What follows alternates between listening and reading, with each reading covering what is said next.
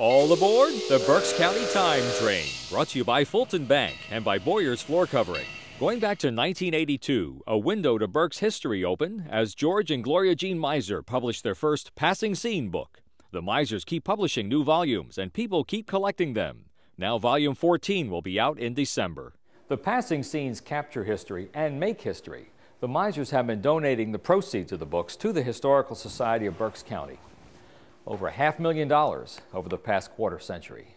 And that has aided us in being able to do and provide the type of educational programs to the youth and adult community of the greater Reading area.